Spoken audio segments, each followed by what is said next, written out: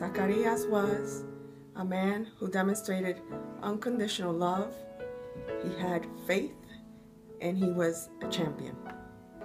An inspiration, someone to aspire to be. He was a great friend, a great teacher, and most importantly, so helpful to everyone around him. Un excelente ser humano, como pastor, como líder, como maestro, como amigo, en fin, llenaba todas las cualidades de alguien muy apasionado para servir a otro. Zacarias was a man who was a warrior, a guy who, the way I saw him, was never doubted God, no matter the circumstances. A passionate man who encouraged. Una persona bien positiva.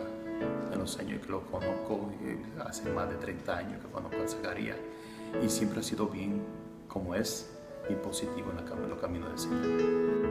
Zacarias, gran motivador, amigos de todos, pacífico, amante del bien.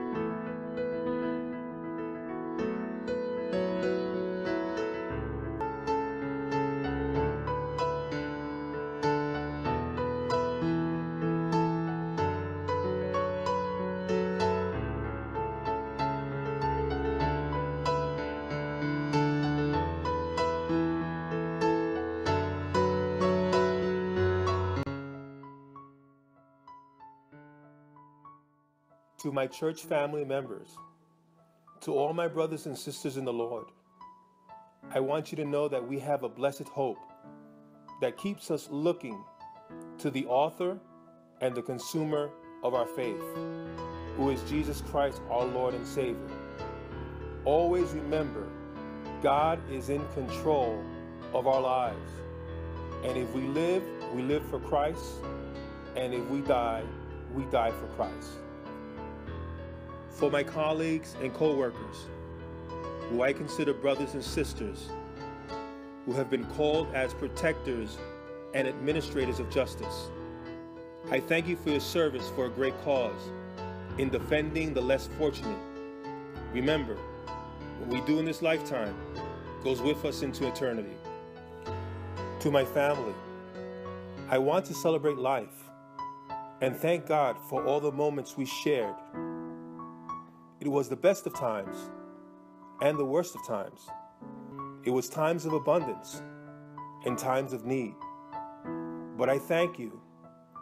Thank you, Zach, Jeremy, Nick, Emily, and to my darling wife, who has inspired me in all my life. I will miss you.